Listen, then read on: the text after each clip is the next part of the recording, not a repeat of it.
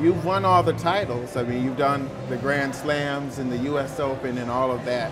When you look at now, going ahead, is it an Olympic goal that you would want? Or as a tennis player, what more is there to do? That'd be special. Yeah, an Olympic gold would be special. But did I hit the nail on the head or not? Yeah, you did. But I think I still go into every Grand Slam, and I still, you know, inside of me, deep down, I have to feel like I still haven't won it, because you still have to have that hunger when you go out on the court. Because if you go out on the court and you feel like I've done this, I've done that, I do it every single day, that's not fun. You have to challenge yourself. And I go out there and you have to work just as hard, if not harder. I mean, the tennis has become much more physical, much more mental than it's ever been, and you have to keep striving for being better. Have you squashed your beef with Serena?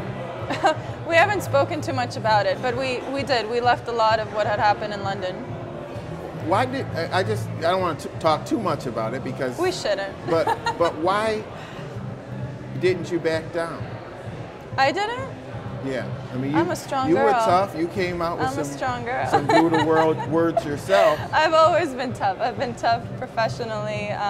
You know, it's really where you have to be tough in business and professionally when you're out on the court.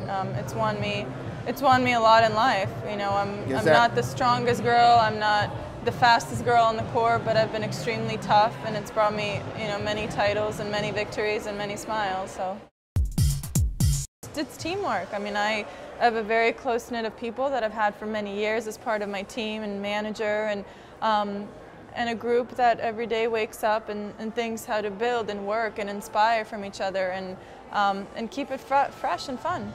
Do you see yourself becoming a billionaire one day? I really don't know. I really can't say. But right now I'm on a good pace.